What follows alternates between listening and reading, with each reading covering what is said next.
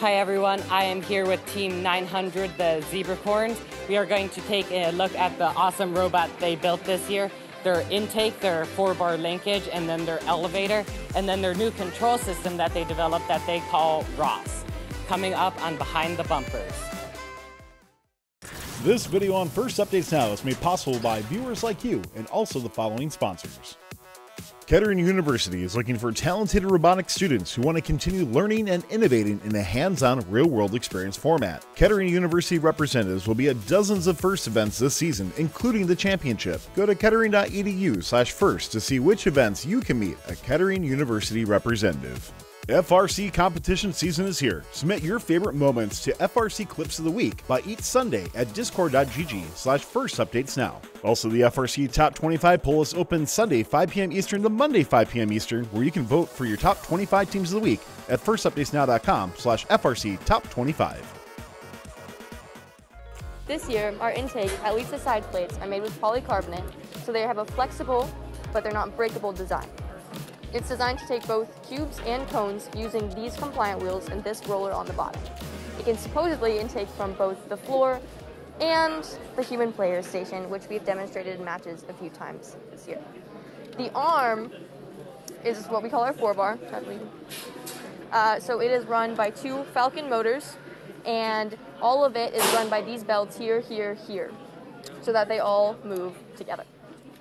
Thank you. And I notice you have a tensioning mechanism on your belts. I know other teams might be interested in that due to the difficulty in getting belts tension right. So we actually have a very sophisticated, it's called a zip tie on these belts. We recently had to deal with that, but what you're really more interested in are these. These tensioners are something we've developed as a team a while back. It is a 3D printed piece here with some Delrin spacers and a number 8 bolt going through here and here. This way we can get really good tension on this. I mean, you can see if we flick it, it hardly moves. The other important thing about this is it actually can move up and down throughout a match. We had some real difficulties when we were testing this out, that a lot of the movement in this, if we try to do a static spacer, if you could bring the 4-bar up for just a second, would cause all of the tensioning force to get either too great or too loose as we moved.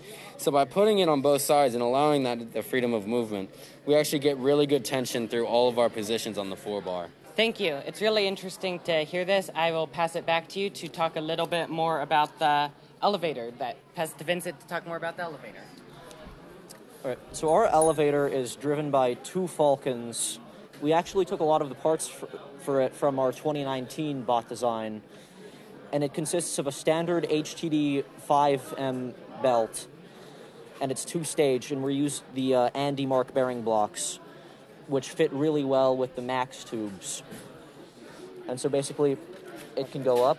Move the end out, please. It can go up. And once it reaches the top of that stage, the second stage will go up too, to give us a max height of around there.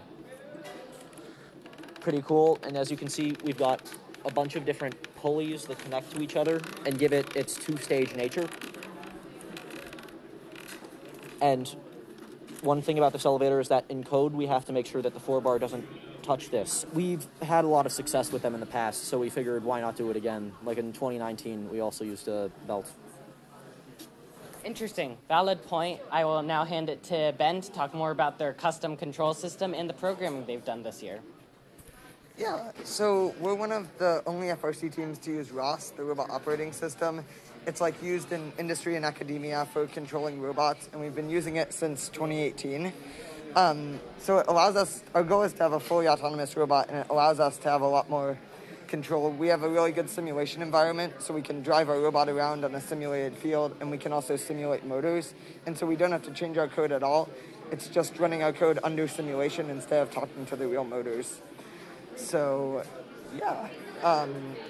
Another cool thing we're doing is we're actually running object detection on our camera, so we can localize the cones and cubes on the field, and it's really helpful for driver assistance. We've also been able to align to the grid using April tags in our lab, but we haven't had a chance to do it on the field yet. We hope to have it for our next event, though. So you use the LEDs for signaling, and then it's also awesome to see more teams adopting a more autonomous approach to having the control system be more accurate and more precise. And you use the LEDs for signaling, is that right?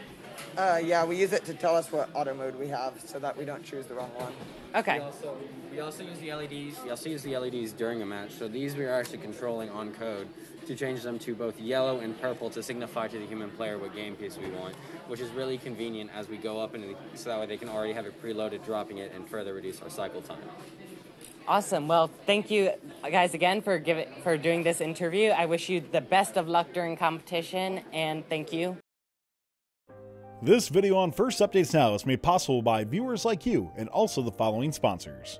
Kettering University is looking for talented robotics students who want to continue learning and innovating in a hands-on, real-world experience format. Kettering University representatives will be at dozens of FIRST events this season, including the championship. Go to kettering.edu/first to see which events you can meet a Kettering University representative.